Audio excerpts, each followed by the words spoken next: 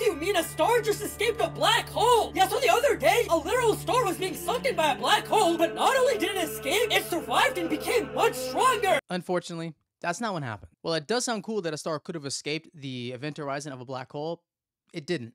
Or at least, it won't. So what happens is when a supermassive black hole catches a star, the TDE or tidal disruption event happens, and it basically rips apart the star into the black hole's event horizon.